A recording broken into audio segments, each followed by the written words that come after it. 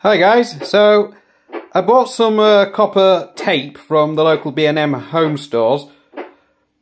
It wasn't a large roll, but I've made a PMR446 dipole out of it, and this is the SWR that I'm getting on that. Not that it matters too much because I'm not exactly going to transmit more than half a watt there anyway. If you can hear any noise in the background, that's my FT991A tuned to 446 channel 1 picking up noise from the Nano VNA. So that's the SWR I'm getting there, which is actually not bad at all. So I'll show you the antenna. And this is the antenna here.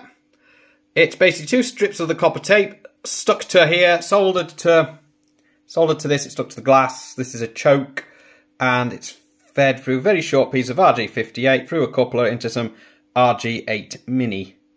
So I'll be putting that antenna to use very shortly.